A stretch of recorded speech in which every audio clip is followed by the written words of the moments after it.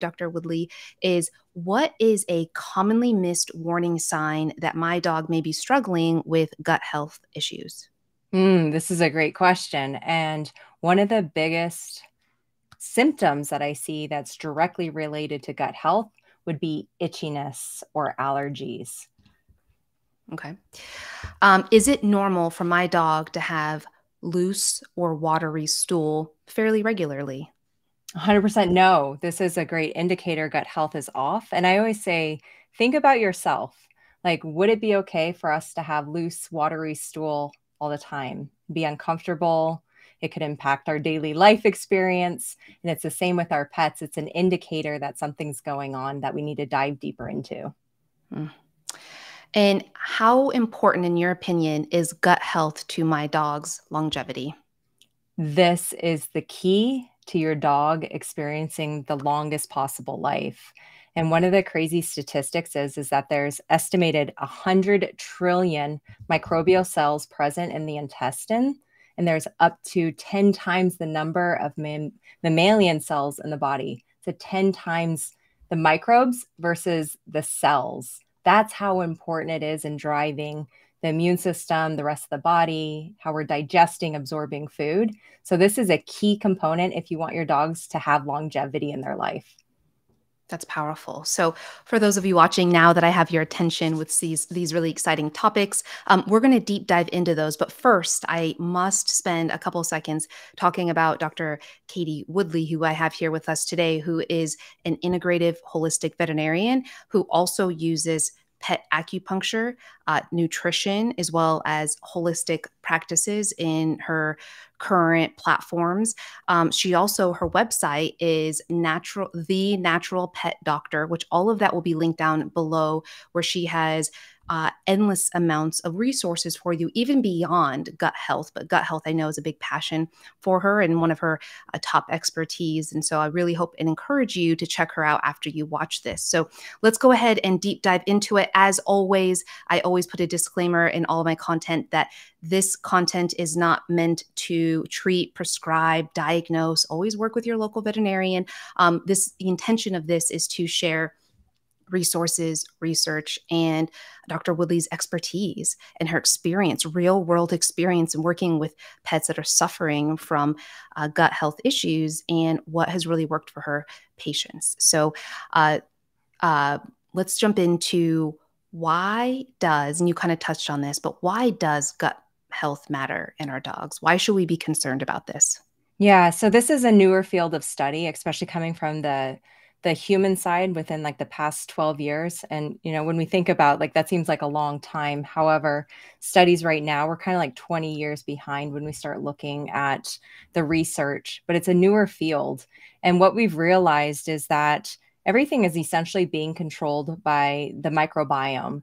And so when I talk about microbiome, it's essentially the trillions of different types of microorganisms in the gut. So whether it's bacteria, fungi, protozoa, yeast also make up this entire ecosystem. So the gut's not just about digesting and absorbing food. It's about, okay, yes, that's an important component, but these microbes are also producing things like neurotransmitters. So like serotonin, 90% of serotonin, really essential for like that gut brain, the behavior side of our pets. And then also too, it's producing other hormones, vitamin D, B12 is being produced by these microbes. But also there's about 70% of the immune system that's closely connected with the gut. So this is where that integrative approach, where everything is all interconnected. It's not just about the gut by itself, but now taking that broader integrative approach where everything is interconnected is key to making sure that we're healing disease or preventing it in the first place. So those microbes are interacting and actually modulating the immune system in our dogs. And they're also, so they're speaking directly to them. They're also connected to that central nervous system. So that gut brain axis, there's a direct connection through the vagus nerve.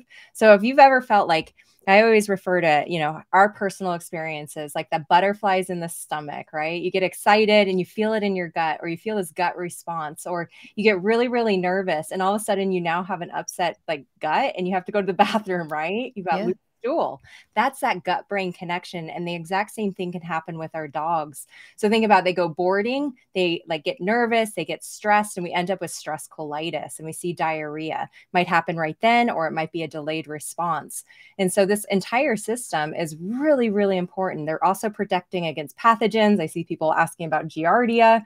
So if your microbiome's off, the gut health is off in your dogs, they're more susceptible to things like E. coli, salmonella, Giardia, even things like parvo. So it's essential that we're making sure that we're supporting an optimal gut health in our dogs.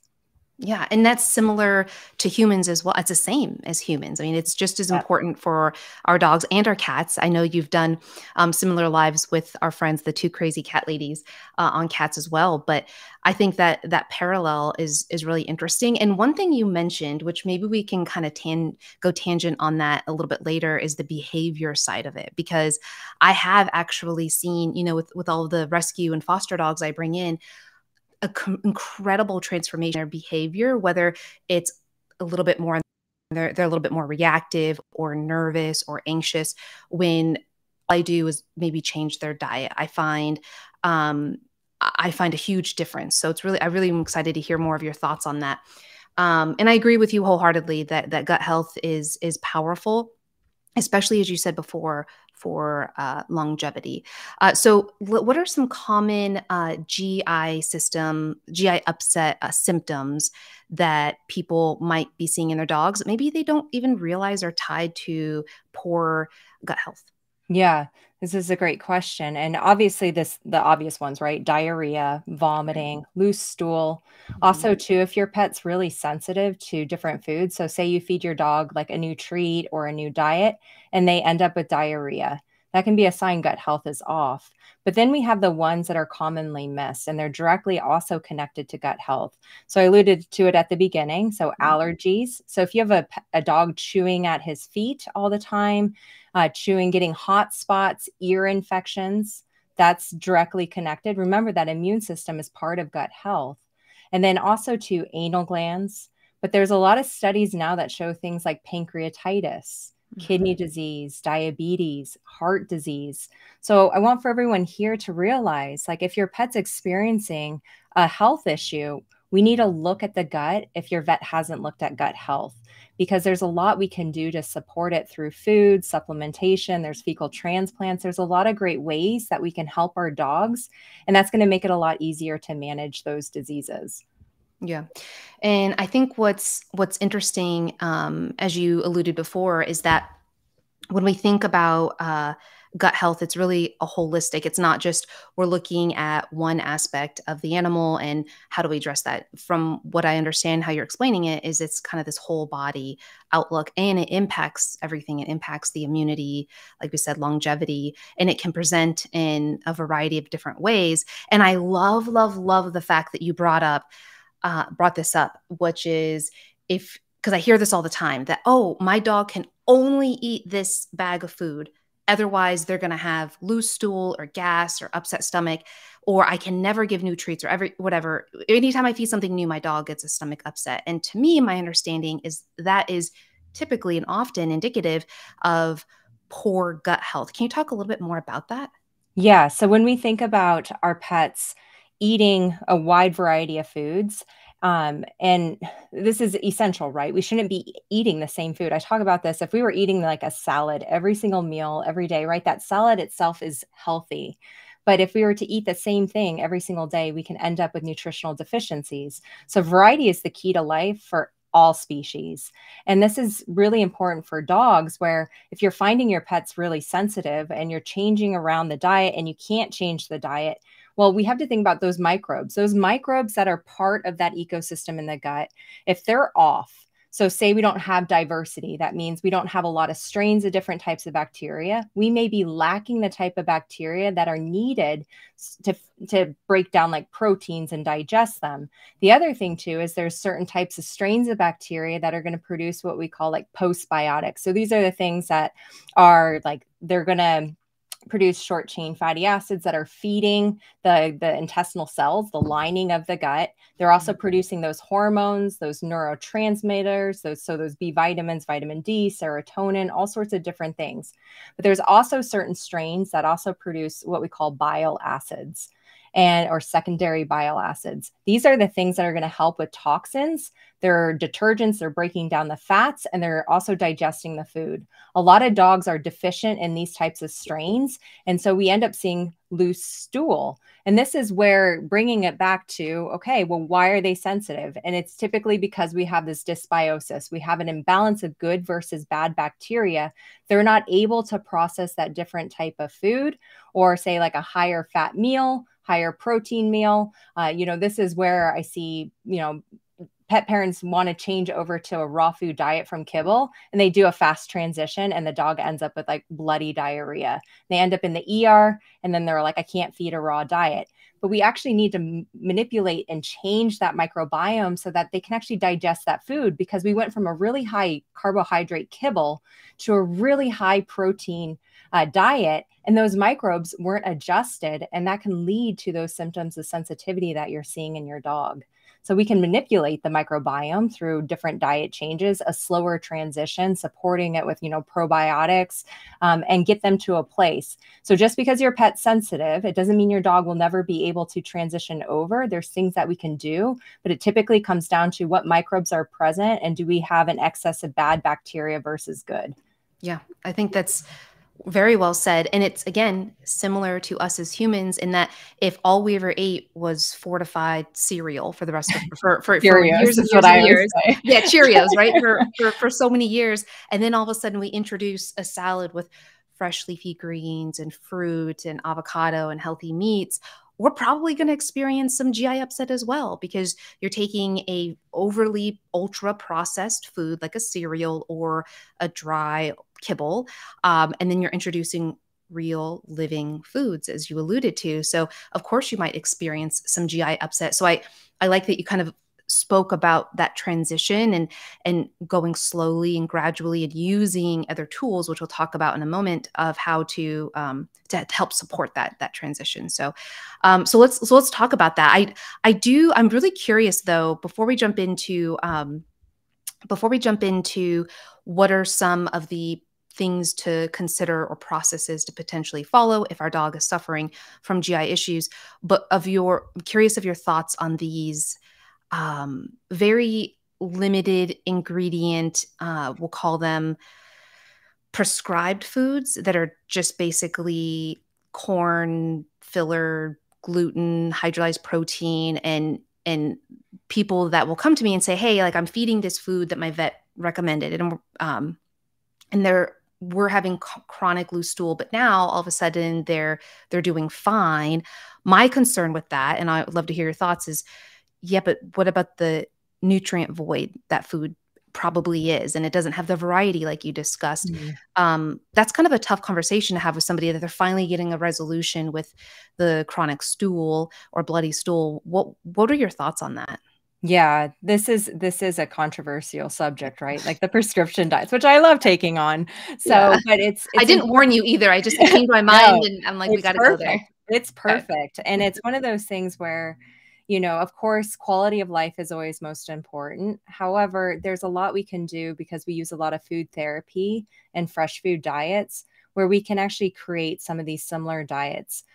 The concern I have with them is that, just like you stated, Rachel, there's a lot of issues with the quality of those ingredients. I mean, I don't even think we have time to go into like human grade versus feed grade and the differences in quality that is present in those foods.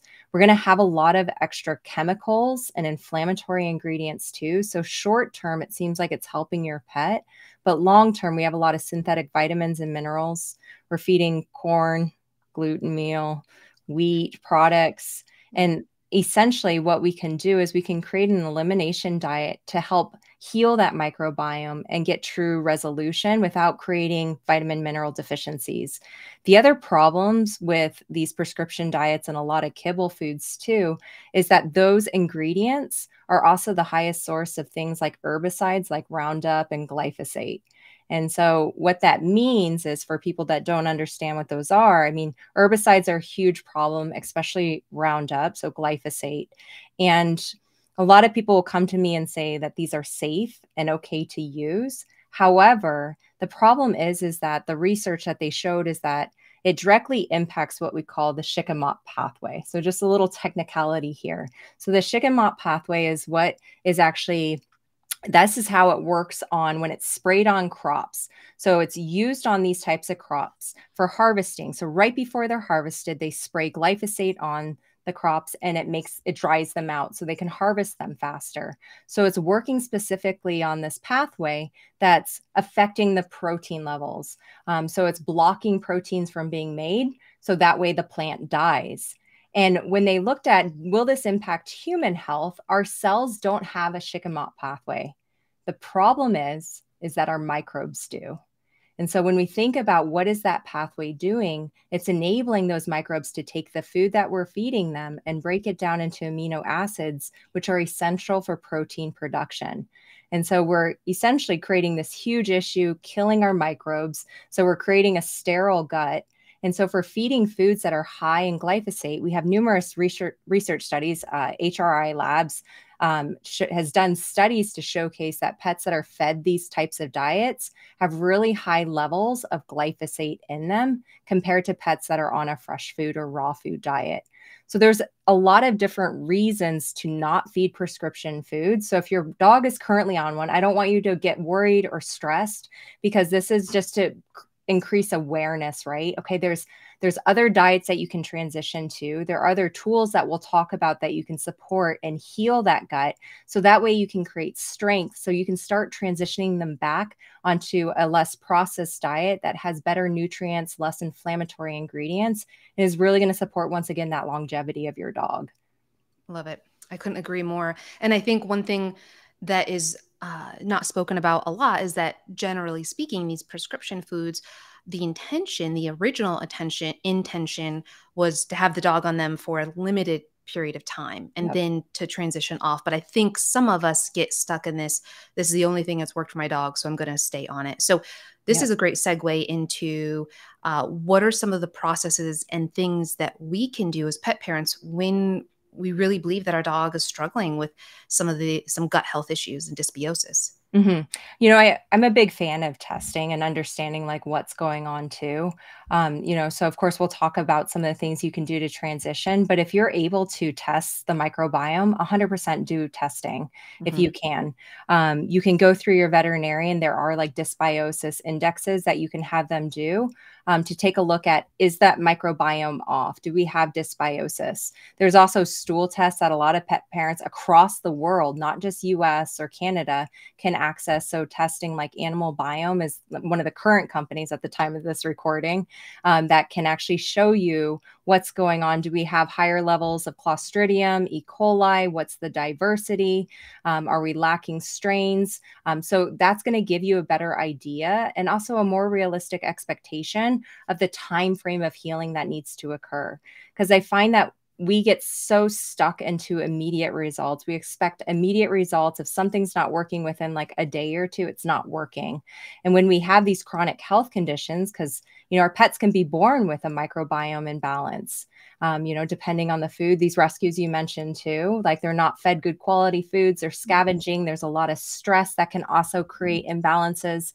We have to have that realistic expectation of the time that it's going to take to heal. So I always say it's a journey. So keep that in mind as you're going through this journey of healing your pet's gut, because it does take time and there's going to be some ups and downs. So just because you have a down where you're seeing a little bit of loose stool or gassiness, it doesn't mean that you're not in the right direction. So one of the ways that I teach pet parents when I work with them is keep a journal. Because you want to see, are we having less frequency of like symptoms, or is my dog recovering faster? And those are key indicators that you're on the right path. So that's a way to look at it, objectively versus subjectively, because when we're in that situation where we have loose stool, it can be really frustrating and hard. So some of the ways, to go back to your original question, in terms of like, it was supporting the gut, right? Transitioning over. Yeah. Okay, so let's say if we're going from a kibble diet, right? A highly processed kibble diet, and we're looking at, and say you're on a prescription food. Once again, testing would be number one if you can. If you can't do testing for whatever reason, this is where I'd be looking at, can we do an elimination diet? And that would mean in terms of like picking a novel protein, where we're looking at a protein that our pets most likely never had. This can be a little bit harder because some proteins can be found in, we don't know all the proteins in processed foods because of the rendering process. But ideally, like rabbit is a pretty good one, it's a safer one that you can pick if you can access rabbit. Even if you pick like venison or something that most likely they've never had. And then you can always do, or cod, rabbit, do an elimination diet with like some sweet potato or even squash to calm down the gut and transition over. So I would do that for about 2 weeks. It's not a balanced diet. This is not a long-term diet for your dogs. It's to essentially create calmness and help eliminate a lot of these antigens, inflammatory ingredients in the gut. At the same time, I use things like your bone broths. Bone broths are very soothing to the gut. They contain a lot of glycine, collagen, so amino acids to help heal and repair. And a good way to think about food therapy. So all food has energetics. If you have a dog that tends to run hot, where you're like, they have allergies or hot spots, they're always panting, don't use chicken like bone broth. Use something that's cooling, like a turkey, which is cooling, or a beef, which is going to be more neutral. So if you have a dog that runs cold, like an older dog, geriatric animals, where they're always laying in the sun, they don't do well in wintertime, this is when you can use those warming broths. So chicken broth. Once again, you can combine it with that bland elimination diet and then see how they do. So that's going to kind of reset the gut and get them ready for the next phase. And then in terms of creating a balanced diet, this depends on like a lot of people too. They don't want to create these diets, right? They're like, that's why we're picking kibble in the first place. It's easier. I don't want to necessarily do that. So with this reset with your gut, the dog's gut, you could always go to a lesser processed food. And a lot of times these dogs do really well with it because we're giving them non-synthetic vitamins and minerals. We're giving them fresh food, and it's actually feeding that microbiome. So this could be either a freeze-dried diet. It could be a lightly cooked diet. I find lightly cooked diets are a great transition. A pre-made, so you don't have to make it. You don't have to worry about balancing it long-term. And there's a lot of great brands out there looking for, if you can and you can afford it, a human grade labeled option to help them and like reduce the amount of inflammatory ingredients that are in there. So those would be a couple ways if you don't want to cook for them versus if you want to use a pre-made. We have a lot of great pre-made options available now. Yeah. So it sounds like step one, get testing, of course, if possible. And I've used Animal Biome. It's great. They have a great support system. And then second step is this elimination diet. And really, I think what you're saying is find, like if you're feeding a kibble, find one that's really limited ingredients and a novel or new to your dog protein, like venison or rabbit. So to summarize that. And then from there, you're saying once they've been on that for maybe a week up to 2 weeks or so, temporary amount of time, then to slowly try to transition to a bit of a fresher or less processed food as kind of the next step to kind of help introduce some of the more live, healthy microbiome into the diet. Is that kind of a good summary? Yeah, I would say if you're going to use like a limited ingredient diet for like the 1 to 2 weeks, if you can do a fresh food like cooked for like doing it yourself with like 2 ingredients, that's going to be better than using if your dog has like GI issues where they're having symptoms, just because you're going to lower the burden of the gut having to process foods. So that'll be greatly helpful. And then you can go on to some of these pre-made or other food options that might be easier to use long-term. Yeah. And then for those of you watching, because I know some people watching are very, very new to this world and some are a little bit more advanced. And when Dr. Woodley says things like pre-made, I saw somebody in one of the comments over here, they're like, what does that mean? And so what she's referring to is when you go to your local independent pet store, or some veterinarian, holistic integrative veterinarian offices will have freezers as well. But when you go to your local pet shop, again, not like a Petco or PetSmart, Yeah. you will see a freezer section in most of them, and you'll see options for frozen foods. And these frozen foods can be gently cooked. You can also, some of them deliver to online Yeah. now. That's growing in popularity. Or you can get raw, which is basically like almost like raw frozen hamburger patties that are complete and balanced for your dog, that are pre-made. So you don't have to go and source the organ meat and the muscle meat and the different produce to make a complete and balanced diet. It's all done for you. So that's what we mean by pre-made. Okay, so now we're at this step of we're starting to feed a complete and balanced pre-made, let's say gently cooked food. What would be next steps, like adding in a probiotic, prebiotic, digestive enzymes? What are some things that you recommend from here? Yep. So it'll depend on your symptoms, right? So if we're seeing like gassiness or bloating, especially after the pet eats, this can be a sign that your dog doesn't have enough digestive enzymes. So when we feed a highly processed food, so we're referring to like a kibble diet, that's going to potentially increase the stomach pH. So that pH is a little bit higher than what it would be if, say, they're eating a higher protein diet. What happens is, and the problem with this is that it doesn't activate the pancreas in the same way to stimulate normal digestive enzymes. So those digestive enzymes are necessary for breaking down proteins, fats, carbohydrates. So, right, these are those macronutrients that are really important, but we need to break them down to really get those vitamins, minerals, the phytonutrients, the antioxidants from the food. That's what's going to feed our cells and help us achieve optimal health. So if we don't have digestive enzymes, we can't break down the food, and then we're essentially just pooping out the food. So we want to break that down. So this is where if you're seeing your pet gets more gassy, grumbly, that rumbling, you can hear their stomach, or they're experiencing like where they vomit up their food right after eating. This is where adding in a digestive enzyme can be really powerful and beneficial to helping them. If you have to feed a processed food diet too, or a kibble diet, I always recommend doing a digestive enzyme regardless, because of that pH change. So it's not going to necessarily harm them, which is great. It's a very safe supplement. And I always say too, when you start a new supplement, keep that journal so you can track, how does my pet feel? What does their stool look like? What is their energy level when we're adding in something new? So digestive enzymes can be very powerful and helpful, especially if your pet is prone to things like pancreatitis too, where that pancreas is inflamed. It's not working as well as it should. It's probably not going to be producing as those digestive enzymes as well as it should. So we want to give it a break and help it out. So digestive enzymes are really helpful. I like using fresh foods for prebiotics.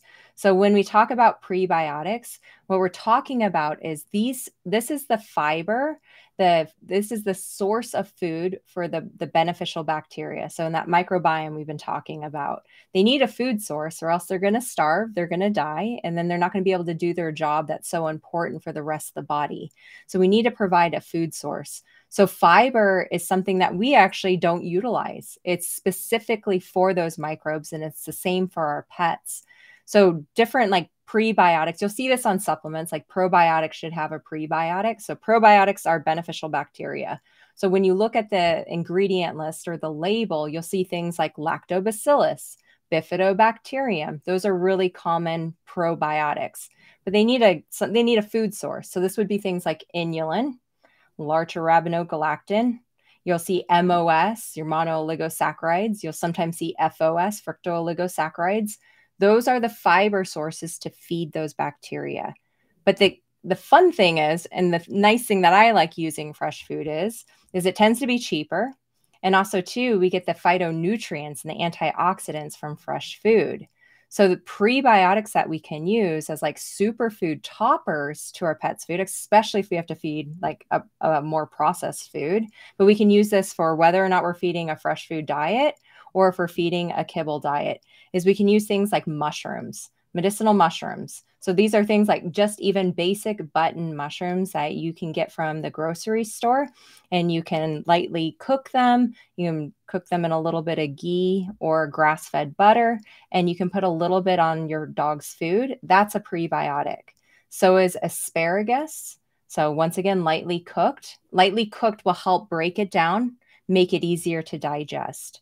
So those are just great sources of prebiotics. Even using some fruits like your apple can be really helpful if your pet's prone to like acid reflux, where they're bringing up that bile, they're vomiting up bile before they eat.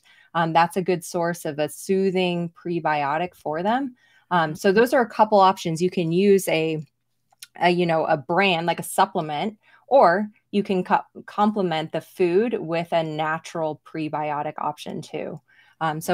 Start with digestive enzymes to help break down that food, especially if we are feeding a processed food diet, but also look at adding in some of these fresh food options to feed the good bacteria so that microbiome has a food source to help it flourish. I love that you spoke about cooking the asparagus or lightly sautéing the mushrooms, because it's become ever so popular, which I love, on social media to add fresh food to the bowl, which I love. Like when you're feeding a ultra processed kibble, which all kibble is, so I guess that's redundant. But when you're feeding a kibble, you there's this trend to add fresh to the bowl. Something I'm really passionate about, and I'd love for you to, I guess, touch more on, though I don't think there's maybe much more to even say on it, is that it's great, adding some blueberries or strawberries or some broccolini on the bowl. But if you don't puree it, if you don't smash it or crush it, maybe mince or lightly saute or steam, your dog's not going to be able to digest or absorb as much of the nutrition, micro, macro, and prebiotics, vitamins and minerals from that produce if you don't do that. Sounds like you do, but do you agree with that statement? And what are your thoughts on that? Yeah. So our dogs they don't have the types of enzymes that we have. They have a little bit of amylase in their saliva to help break down like the carbohydrates and starches. But this is why, dog parents, pet parents in general will say, oh, they're pooping out carrots. I'm saying like a blueberry come out whole. So we have to help them process it. So whether that's lightly cooking it, I think for a lot of your cruciferous vegetables, it's easier to digest, especially if they have a gut health issue, if we are steaming them and then blending them. And sometimes too, dogs will be like, what is this texture? I don't know what this fresh food is. And then they avoid it. And we just assume that they don't eat their vegetables, but there's different ways to incorporate it. So blending it, cooking it, lightly cooking it. We don't want to cook out all the nutrients, remember? So lightly steaming or a little bit of lightly sauteing it will help break down what we call that cellulose, right? That plant cell wall, to make it easier to digest. Because there's no point in buying the organic blueberries or carrots if your pet's going to just poop them out. So that'll make it easier for them to process. So 100% agree with that. Awesome. Okay, so tell me, are there any last steps for this kind of process of feeding and a fresher food, and then adding prebiotics in the form of whole foods you prefer, digestive enzymes, probiotics? Are there any last steps after that in terms of trying to heal our pet's gut that you'd like to touch Yeah. on? So remember, each dog is different. So there's so many different like gut health issues that we could be experiencing and different severities. Some pets that are really sensitive and have really damaged gut lining, you're going to have to move more slowly with them. This is where like raw goat milk can be very soothing and healing, and providing nutrients and natural digestive enzymes can be really helpful for those pets and just in general. So keep that in mind when we're talking about this. It definitely is not a one size fits all, but it's a great kind of guideline where you can try this with your dogs and see how they respond to it. If your pet does still have this is where they're like sensitive or they're still experiencing GI issues. Once again, not changing around too much at the start is really important, because we need to calm down that inflammation. We need to repopulate the gut and get things really well regulated in there. And then once you've been consistent with like the stool's more solid, they're less burpy, they're less gassy, then that's when you can start adding in different foods one at a time. I always space things out usually between 3 to 5 days, because that's the amount of time frame that I usually see takes before we see like a flare up. So if you're at that 3-day mark or the 5-day mark, depending on how bold you are with making changes, every person's different, then you're usually good to add in a different type of food. Now, other things to have in your toolbox, in terms of, this is where like fiber content of food makes a huge difference for a lot of pets. So psyllium husk is good to have on hand in terms of being able to increase the amount of fiber, but not every dog does well with fiber. But if your dog has soft stool, try a little bit of psyllium husk to see if you can firm it up. The other thing too is I love using like clays or activated charcoal for if you're experiencing severe GI upset. Very safe to use. Activated charcoal, most people anywhere in the world can get. So you can give them a little bit of activated charcoal to help absorb the toxins and clear that out. That is a short-term thing that you would use. So that can help. If you're finding you need to help heal the gut lining, slippery elm is really soothing. So that's just another great one. I love using teas, and I know I'm throwing a lot at you right now. So I would pick 1 or 2 things, stick with that, see how your dog responds, and then move on. You don't need to use all these things. Starting with one thing, changing the diet, less processed, digestive enzymes, making sure we have a prebiotic source, and then we're healing the gut lining. So this would be slippery elm, soothing it, calming it down, using marshmallow tea if you can get an organic tea, adding that into the food, also a mucilage, very soothing, and just see how your dog does. Obviously, there's other things we can do if we need to, but that's a great starting place. And also, too, these supplements I recommend every single dog, like parent, have at home to have on hand, because we can use them in acute situations, or we can use them in situations where we're just looking to heal the gut lining. Yeah. Another one that I've used has been pumpkin, but what's interesting is and just plain pure pumpkin puree, is I have one dog that actually doesn't do it. It'll actually cause him to have a little bit more loose stool, and then it bulks up my other dog's stool. So I think it's interesting. It can do both. And another thing, I'm get your thoughts on this, that my doodle mix, he likes to counter surf. And so I know he gets into trouble sometimes, but he got into muffins. And so he was having loose stool. I knew it wasn't toxic enough to rush him to the vet. But I fasted him for 24 hours, and then I just gave him raw meaty bones like chicken wings, duck necks, because for him at least, I find that the raw, again, never cooked bones, but I find that the meaty bones, the more soft, pliable bones, for temporarily a little bit higher content, and just fed him that for a day. One, he loved it. But 2, the bone kind of helped bulk up his stool. What are your thoughts on that? As like an acute? Too much calcium is constipating.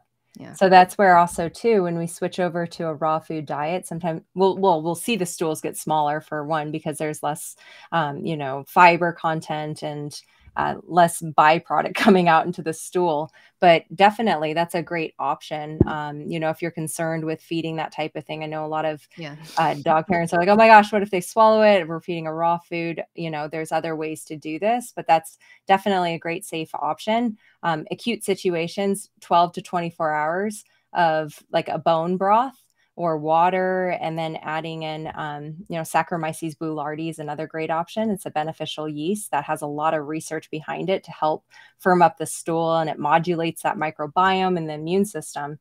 So those are some other things, but yeah, 100%. I have nothing against with like feeding those raw turkey necks. And then what's nice too is they have something to chew on, so they feel like they're getting, because you should be feeding less food to like rest the gut, not full like meals. So they feel like they have something, right? Because it can be really hard when they're looking at you like, where's my main meal? So now you're giving them something else that can help soothe their gut too.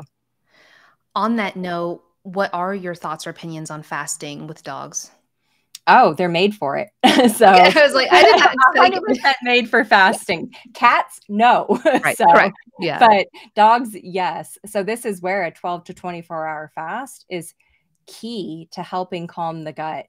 our dogs don't realize like they shouldn't be eating a lot of times if they're still energetic. Obviously, if they're really lethargic and not doing well, you need to go to the vet. This is not the time and place to play around with some of these recommendations. But if they're still energetic, they're still happy, they're just having a like diarrhea and some GI upset, like they don't understand like that they shouldn't eat their meal. Like we know we're like, oh, I feel gurgly. I don't feel good. I don't want to eat my dinner tonight. Like I'm going to fast, or I'm going to eat like chicken noodle soup, right? Yeah. So we're eating like broth.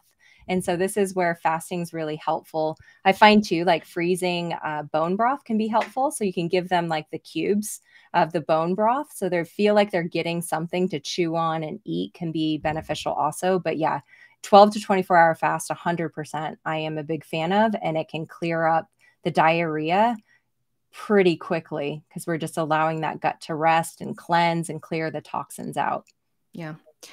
I definitely find it was hard at first, to do that with my dog because I try to fast them honestly probably once every other week just for optimal health. And then I've switched my senior, I actually feed twice a day now.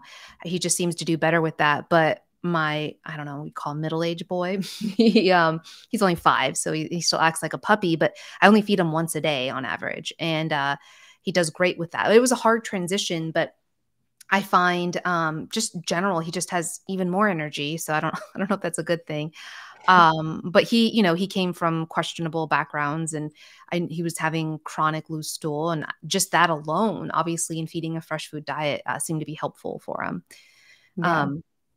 So I guess my next question is about probiotics, and my understanding with those, they make me a little nervous because I feel like they're over marketed in many situations. And I'm not an expert on them, but my understanding is that you can give the wrong kind and just make things worse, or you can just give too much and you're either Mhm. wasting money, like you said, because you're not giving a prebiotic, or you're just giving the wrong strand. So it can actually make them sick. What are some tips you have for us to navigate Yeah. that?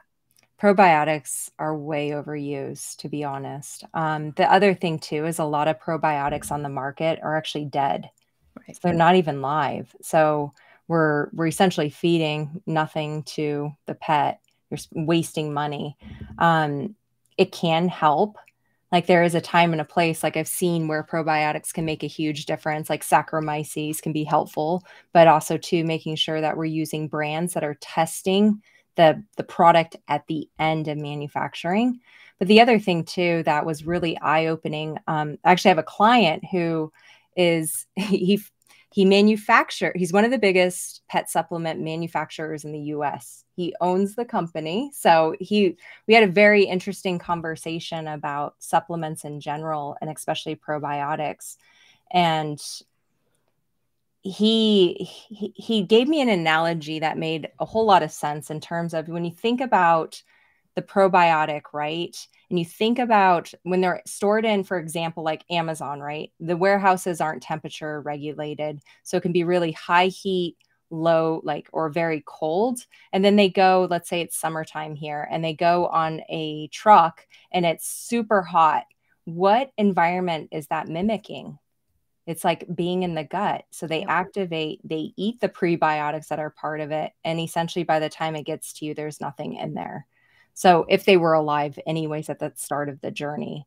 So I think they're definitely overused. The other thing that I've seen a lot of issues with, and I'm sure pet parents here have experiences if they've used probiotics, and especially if their dogs have a gut health issue, is Mhm. that if we have small intestinal bacterial overgrowth, or what we call SIBO, so where we have this dysbiosis in the first part of the intestine, so right after the food comes out through the stomach, and we have this overgrowth of bacteria, for putting probiotics in that have lactobacillus, bifidobacteria, ones that aren't like they're not spore encapsulated or soil-based probiotics, they can't pass through that. So it's essentially like putting fuel to the fire, and we end up seeing worsening of symptoms. So this is where pets get worse. They vomit, they get diarrhea from that. They don't feel good. You might see like an increase in like itchiness. And that can be a sign that we have SIBO. Obviously, it's not a true diagnostic test, but I've seen it happen a lot. And so probiotics are not the end all be all. They can have a time and a place, But this is where we need to understand, why are we using something? If we haven't optimized the diet in the first place, if we haven't helped with digestion, like adding in digestive enzymes, like those are the first steps that I would take anyways. We need to clean up the diet. We need to heal the gut lining. And we always, I find that we have the best intentions, but this is where we end up with like a supplement graveyard, where we're buying all the things because someone said that this was really good. And then we're just trying all this different stuff and we're forgetting about why we're using it.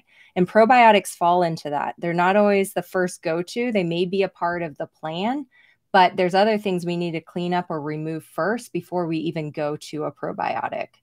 I love that. And it's something that I've been guilty of where, Oh, we especially in all the world, have. yeah, when I'm Same like, oh, look at here. this new supplement, look, especially like with my experience having worked in the pet food industry, I'm friends with people who have these new brands and these new products and these Yep. veterinarians. And I'm like, I want to try all of this. And I really had to take a step back and realize that supplements are just that. They are meant to be supplemental to, as you said, which I think is so powerful, to a proper, we'll call it species appropriate, biologically appropriate, optimal diet for our dogs.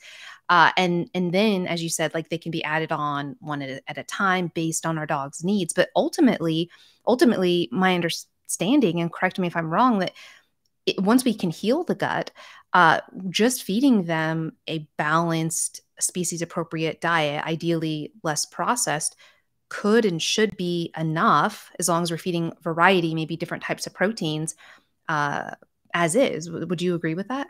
Yeah. And the other thing too is like going back to the testing, like if you do an animal biome test or you find there's dysbiosis, you can essentially use fecal transplant to help repopulate, because now you're not taking one, two, three, or five strains of like beneficial bacteria. So there's no way, there's trillions of different types of bacteria in the gut. There's no way those five strains can make that ecosystem healthy and balanced again. So we can get an unbalanced ecosystem. And there's some studies that have shown using certain probiotics during antibiotic treatment actually created a worse off microbiome at the end. So if we're going to use something, this is where I'd rather people go for a fecal transplant. That's the entire ecosystem that we're putting back in, a healthy ecosystem we're putting back into that dog's gut. But we can also use like fresh food. So this is where, once again, like raw goat milk is like, you can use it as just a food source. Like it's a balanced food source. You could always add a little bit of kefir or a little bit of sauerkraut too. So these are your fermented foods that are going to provide some natural digestive enzymes and also a lot of different types of bacteria. I wouldn't feed a lot, right? We're going to create digestive upset, but Yeah. these are really good options for your pets. Billy Hokeman, who I'm Mm-hmm. sure you've talked to, Billy Hokeman with Green Juju. I mean, we've done a lot of talks with him talking about, your raw goat milk and how he's used that as a balanced diet for a lot of his own dogs and a lot of dogs that he's mentored. So it's one of those where I'd rather you use whole food sources, do the testing first before you even reach for probiotics. The other thing too to be aware of that I find, a lot of these probiotics on the market contain other ingredients in them. So one of the most commonly used ones contains titanium dioxide on the label, and that is a known carcinogen. It will affect the DNA adversely in your pet long term. Long term, that's no good, right? That can lead to things like cancer. I can't say it causes cancer, but we don't want to be putting that into our pets. Another really well-known probiotic that vets prescribe is also going to have your digest in it, and that's a rendered product. And I know you've done a lot of talks with other practitioners and specialists in the food industry, and rendered products are not what we want to be putting into our dogs if we want to achieve longevity long term. So Yeah. Yeah, I couldn't say it better myself. So, question a little off topic, and then I'll get back on it because I know we're getting close to time. What are your thoughts on feeding our dogs? Because you talked about goat milk and kefir, kimchi, sauerkraut. I think are great.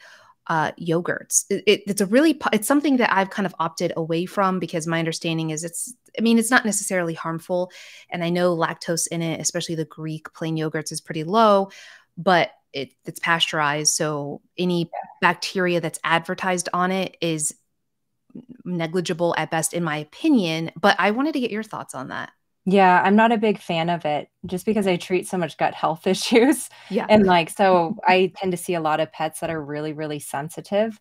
And I feel like we have all these other better options for them. Like, keep in mind, I said raw goat milk, not raw cow milk.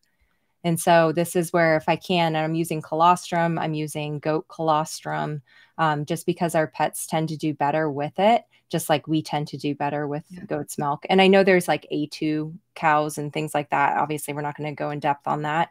But honestly, if you have a dog that has a sensitive gut and you're looking to heal their gut, I tend to stay away from dairy products unless we know that they can tolerate it. The other thing too, from a Chinese medicine perspective, dairy is what we call dampening. So dampness is like inflammation. So if we're already prone to dampness, that's going to be bloody stool, mucus in the stool. Those are all forms of dampness from a Chinese medicine perspective. We don't want to feed foods that are going to potentially create more of that. So just from a food therapy energetic perspective too, I don't use a lot of dairy products unless, there's a reason to, or we know that they tolerate it. I'm really glad you kind of share that sentiment, because with your experience, there's very few people in my experience and professionals that have the dedication to pet health as you do in terms of gut health. So I definitely respect what you have to say on that. So a couple more quick questions. Let's say I'm going to feed a kibble in this scenario. What are a couple red flag ingredients if I'm going to pick a kibble that you're like, okay, that's great, but here's some ingredients in the kibble that I would really avoid if gut health is my priority? I think we talked about a couple, right? Like corn, gluten Yeah. meal. Yep. I mean, your meat meals would be something, because whenever you see meal, it means that it's a rendered product. And it can also, a lot of these pets have food sensitivities.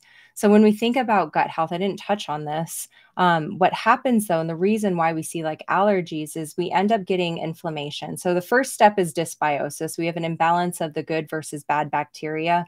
Those create inflammatory mediators. It creates inflammation. Our gut lining, your dog's gut lining, is one cell layer thick. That is all that is separating it from toxins, food, foreign substances in the lumen. And then we have the bloodstream down here and the immune system. And so if this gut lining gets inflamed, there's tight junctions. The cells should be like held together like this. They should be nice and tight. There's no separation. They start getting inflamed. We start seeing gaps and holes, and food, bacteria, and toxins pass through. They get into the bloodstream. They stimulate the immune system. And that's why we see inflammation that's not directly related, or seems like it, to gut health, right? Itchy ears and ear infections. And so if we're feeding foods and also to go back to the food sensitivity aspect, that's where food sensitivities happen. We have leaky gut. Now the body's reacting to food and seeing it as a foreign substance, and it's, creating immunoglobulins and creating an adverse reaction. So if we're feeding a rendered product, where essentially they're just taking all the carcasses and throwing them into the pit and grinding them up and heating them down and making a powder, that's what the meal is. So whether or not it says, chicken meal, poultry meal, whatever it is, it's not like an elimination diet trial, right? It's going to be like, well, there's probably a chicken thrown in there and there's probably a cow thrown in there, because they have to get rid of those carcasses somehow. And that's unfortunately how the pet food industry works. So I would definitely avoid any meal. I would also avoid byproduct meal. So similar things. They're rendered products. So you just don't know the source of it. The quality is questionable. It doesn't mean that all quality is bad. You just don't know what the quality is. So if we have a gut health issue, we need to clean things up. We need to remove the inflammatory ingredients. Very important. So those are a couple of things to look for. The other thing that I hate, and I'm sure you've talked about it too, just because it's the marketing like scam, is that, the the pet food industry is really good at marketing, and not the best way, right? In terms of getting people to think they're feeding good quality foods, is whenever you like, I always tell people to look for salt. So this is that salt rule. And when you see like fresh foods after salt, so you'll see like blueberries, cranberries is commonly added. That's going to be less than 1% of the ingredients. And right then and there, I start not trusting the company, because I'm like, you're tricking pet parents to think that this is a higher quality food too. So I don't like when companies do that, because it makes me question, what other things that are you doing where you're sliding things under the rug and hiding it and not being transparent about what's going into your pet food. So those are a couple things. Um, you know, Soy is probably Soy, another one. Yeah. soy is another huge one. Soy is definitely a big one. I mean, if you can avoid owl foods, if you're not feeding organic, so owl foods are going to be your oats, your wheat, your legumes. Those are they're the highly contaminated with your glyphosate. So unless it says organic, you're going to have higher glyphosate. And once again, that's going to directly impact your microbiome. So those are a couple of things to be aware of. They can be really hard to avoid. So But wait, doesn't adding grains in food help with DCM? We won't go into that. God. It's a whole another topic, but Oh no, I think to be honest, I think there's a lot more. And I've seen other Stephanie Seneff, who is she's a human scientist and talks about glyphosate. Talking about, I think there's more to how glyphosate is impacting the microbiome and that shikimot pathway, leading to like DCM and there's so many factors. It's not grains though. It's just absolutely ridiculous. There's so many other factors. yeah. So confusing. That's why it's so confusing to be a pet parent, at Yeah. this time. There's so many misleading things. For sure.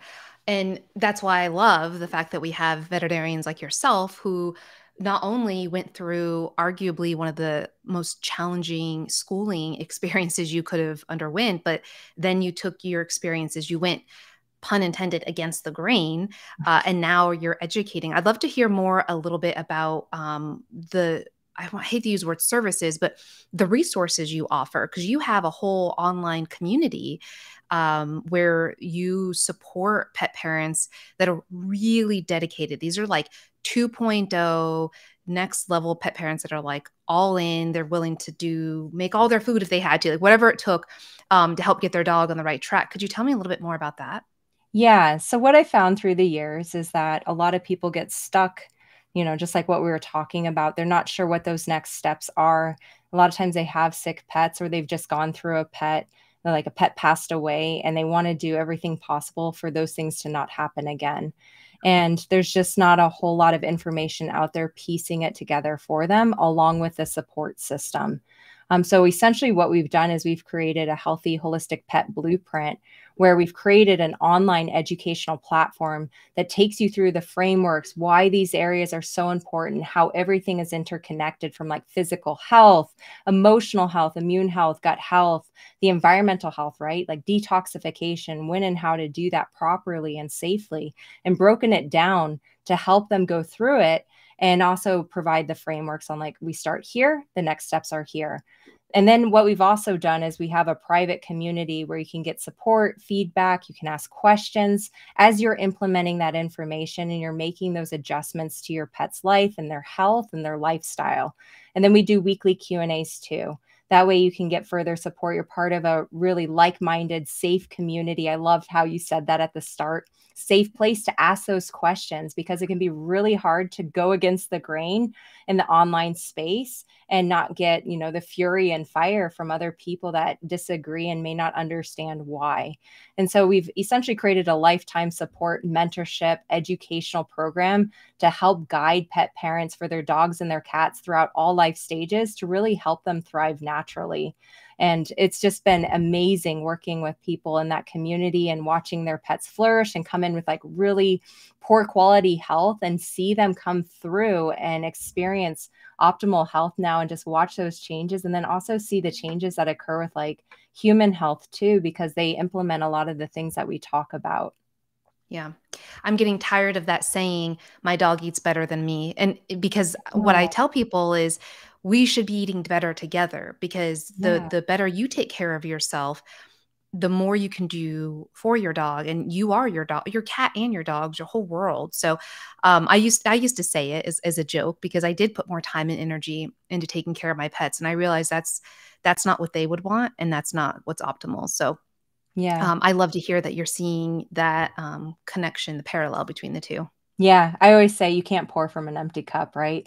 Yeah. And so I think it's really neat and fascinating too to see people see the connections with their own health. And there's little, it doesn't have to be a massive overhaul. That's the thing. Like I think a lot of people get overwhelmed with all this information.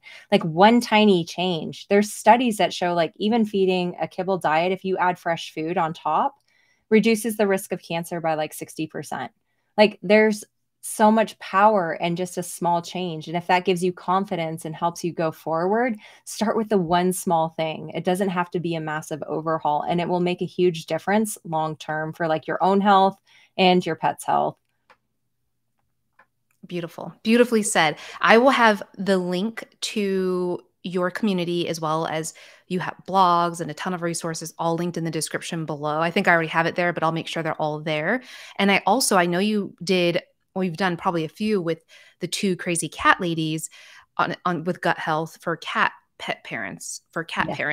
So I'll link that below as well. So if you have a cat and you want to kind of do this journey with, do you have a lot of cat parents in your I community do. as I well? attract a lot of cat parents, which is There you great. I go. love it. Yes, they need support too. They definitely don't get enough guidance and help. So, yes, we do both dogs and cats. And, there's a lot of rescues too, and shelters and, pet trainers and people that work in a healthy food store. It's just neat because the mission is to make sure people can share the info also and help guide people, just like what you're doing with your mission, Rachel. It's so important, like helping to share the info so people feel empowered that they can take action.